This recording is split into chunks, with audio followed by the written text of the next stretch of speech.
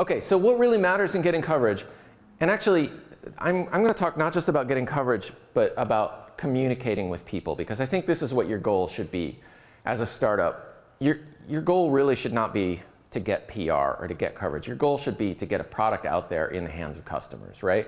And get those customers to start paying you.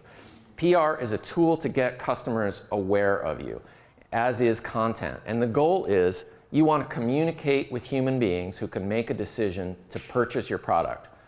Or if you're giving away your product, they'll make a decision to install your product or sign up for your free trial or you know, get it in some way. To communicate with humans, there's just no better way than telling a story. And I think there's probably a neurological explanation for this, but the human brain is wired for narrative. It's wired to be very receptive to stories, and it probably has something to do with how we started out in caves or on the savannah or something, like telling each other stories about how to avoid eating the dangerous mushroom that would kill you if you ate it, right?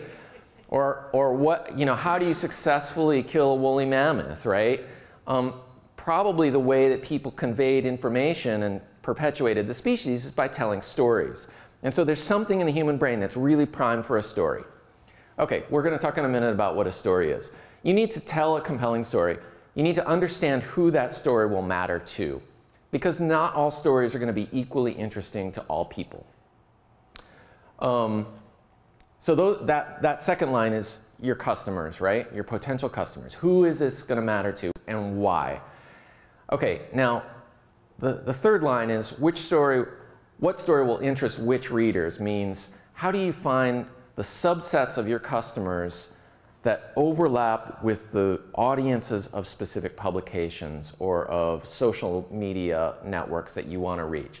And then once you find those overlaps, what are the stories that will most effectively communicate with the people in those groups? Okay, and then finally, if you want to get coverage, you got to get it in the hands of the right reporters and editors at the publications who cover what you do and who reach the readers you want to reach. Okay, so it's all about the story. There's a lot of BS out there about storytelling, and so I'm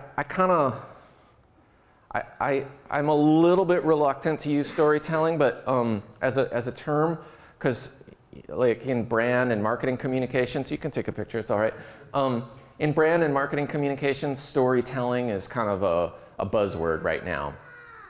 But I think the underlying word story is actually still really useful. So what makes a great story? First of all, emotion is really important. People are not convinced by facts and figures and logic. You can get facts and figures and logic to people, but only if you put it on the conveyor belt of emotion, right? Now, you're probably all thinking, like, I'm a very logical person. I'm a computer developer, and I've studied math, and I can be persuaded by logic. Okay, you're unique. I'll grant you that.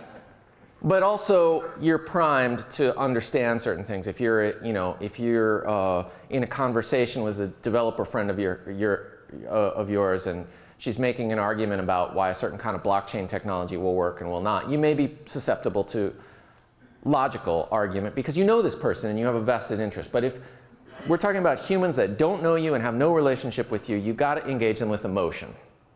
Okay.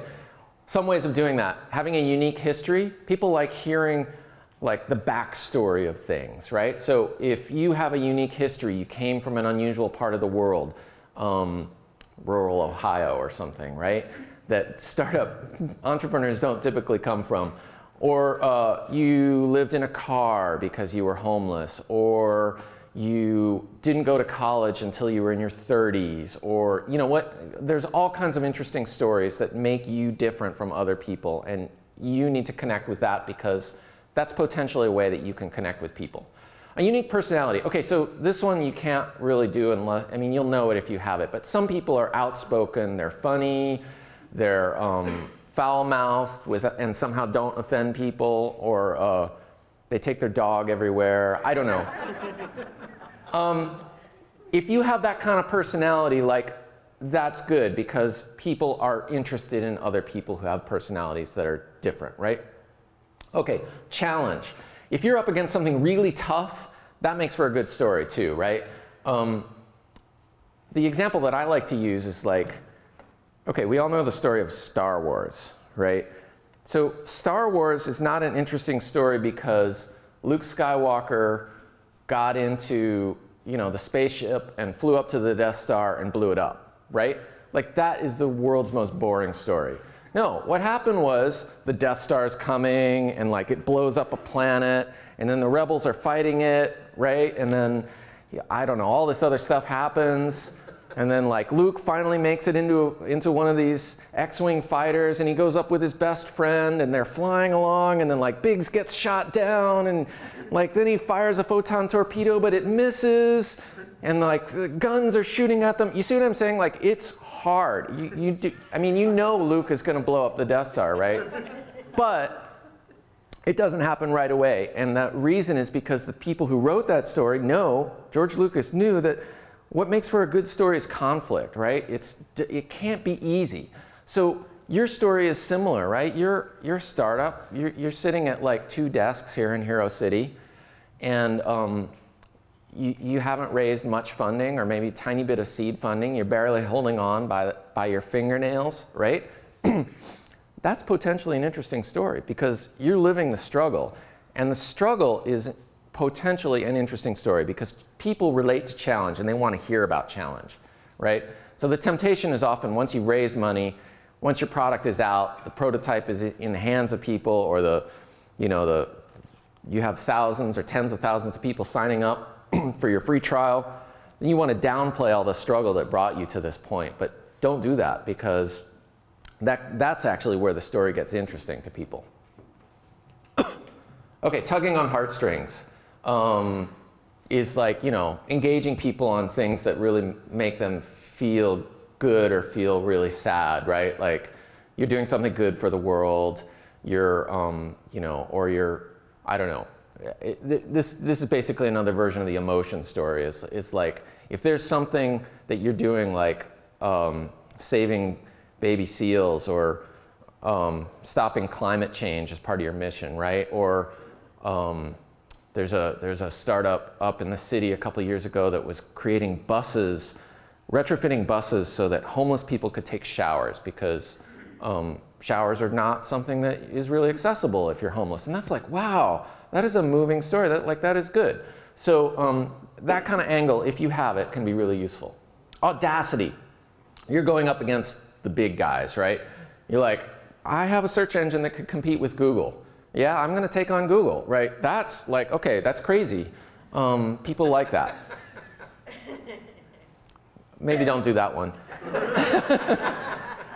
Okay, conflict. That's the challenge thing. People like conflict. So again, maybe you're not fighting Google, but maybe you're fighting up against you know, some other entrenched bureaucracy like the FDA or something, right?